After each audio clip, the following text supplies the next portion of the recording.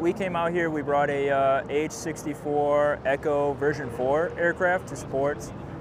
It's an attack helicopter, so primary role is attack missions, but being able to use it for something like this and actually show the community its capabilities and its profile is really cool as well.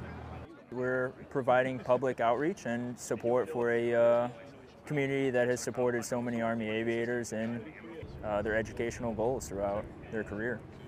Me personally, I'm an active worldwide student, so it's really cool to be out here to be able to kind of support that aspect of it as well, and then see the campus that is actually down here at Daytona.